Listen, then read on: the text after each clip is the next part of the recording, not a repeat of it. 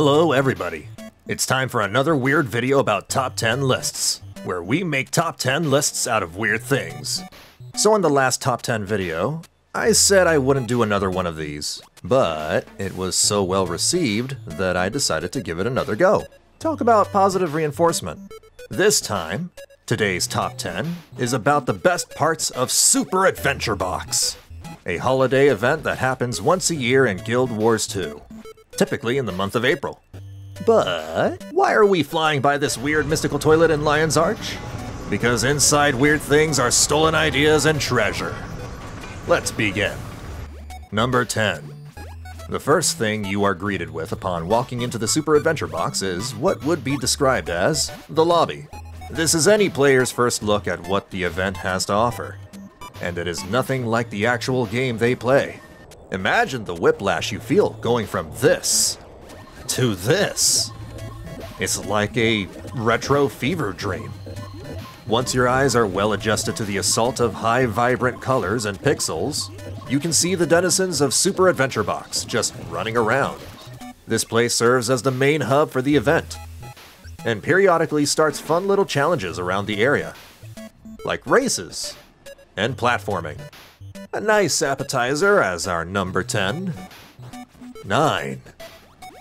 Super Adventure Box, the official novel. Written by our girl, Bonnie Kandera. I don't know how to pronounce that name.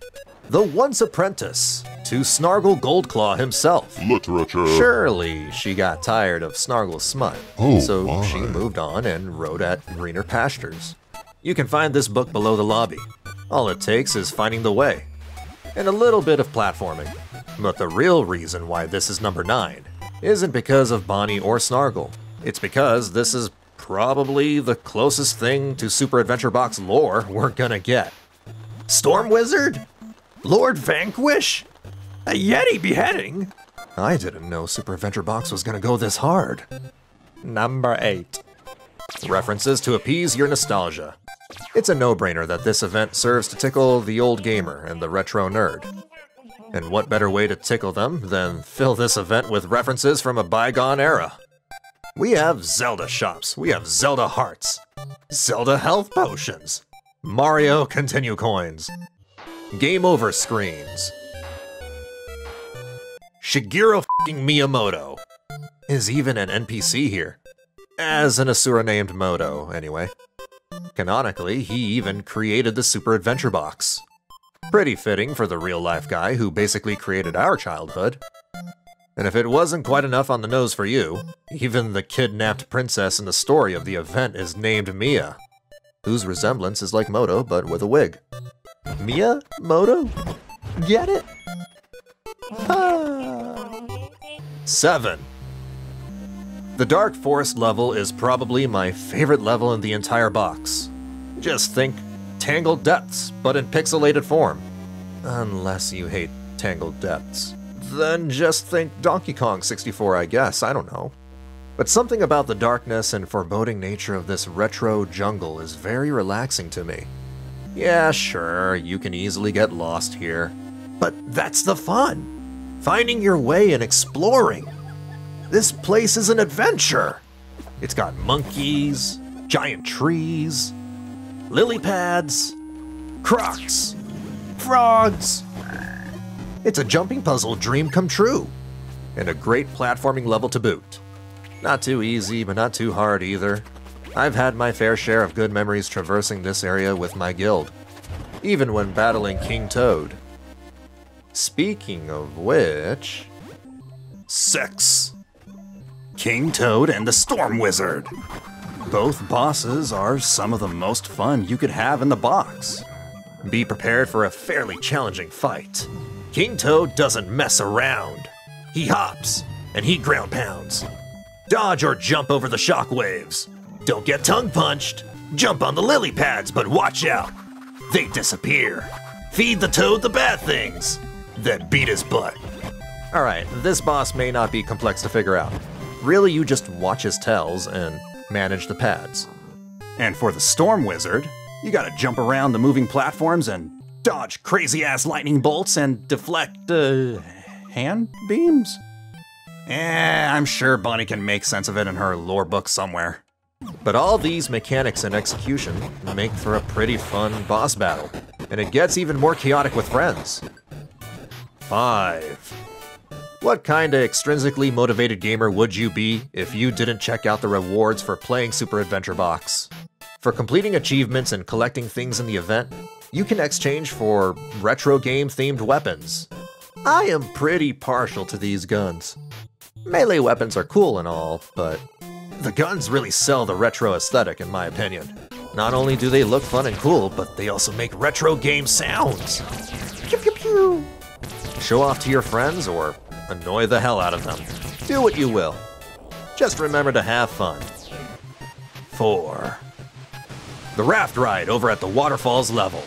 You know, the one with the bears, the falls, the logs. I don't know these names by heart. The whole level itself is a blast, but nothing beats this raft ride. I hope you don't have motion sickness, because we're going into overdrive. Activate the slip space engines. We're going Mach 5 speed. Defend the raft. Don't fall off. What a thrill. I don't really have much more to say than that. It's an adrenaline-inducing ride, and one that sticks with me as one of my fondest memories of this game mode. Again, even better with friends, as it gets more chaotic. 3. The Infinite Continue Coin. Yes, this is a gem store item.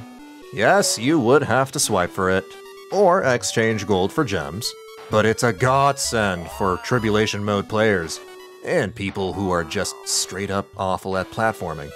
The Infinite Continue coin is self-explanatory. It gives you infinite continues, meaning you don't ever have to start over from the beginning of the level. You just keep starting at the checkpoint, even after getting a game over screen. At this point, you run on patience. It's almost a requirement if you're going to try for the hardest content in the box. I highly recommend it, as it'll save you a trip to the mental asylum. Maybe. And it makes the event that much more enjoyable without having to worry how many times you're going to mess up and having to look at how many lives you got left. 2.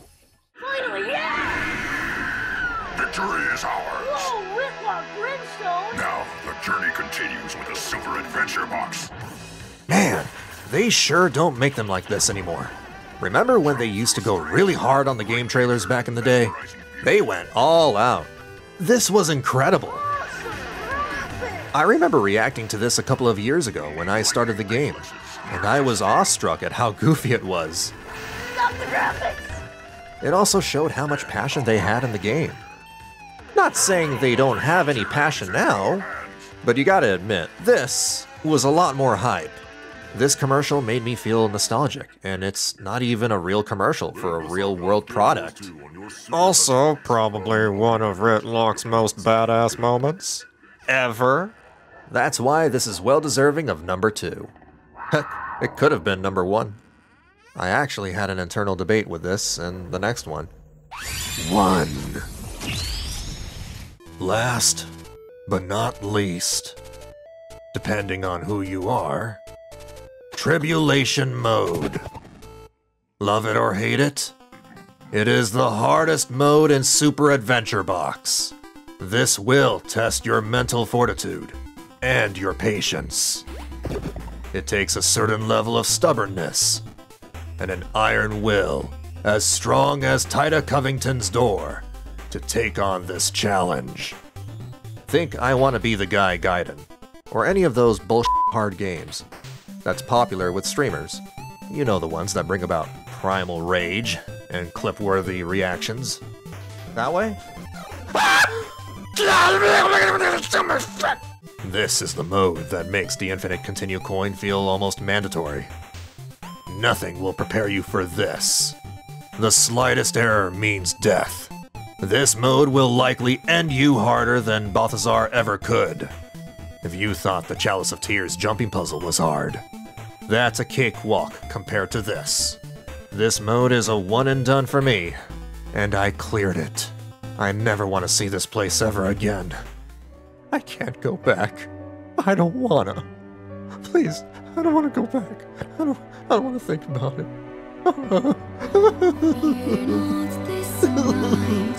So why is this number one if it brings so much pain and misery? Well, this might sound masochistic, but there's a sense of relief about withstanding something so hard. Oh my. And being able to finish. I suppose this is how Souls gamers feel. Sometimes you just gotta beat it to get it, man. And there you have it. A kinda weird top 10 list of the best things in Super Adventure Box. If you guys enjoy this type of content, be sure to share this with your friends, your dog, your choya, whoever. Like the video, comment, yada yada yada, YouTuber things. It all helps with the algorithm. I make these pretty irregularly though, as I work on other types of content. I will look into expanding this idea onto other games I play though, as I do want to keep things fresh. Genshin Impact. If Guild Wars 2 is your thing, or anime games is your thing, or anime-adjacent games such as Genshin Impact or Honkai Star Rail is your thing, then consider subscribing to the channel for all that stuff. Also, I stream on Twitch, at twitch.tv/Vanillabean117. Same handle. And as always, take care of yourselves, stay safe, and be kind to each other. I'll catch you later.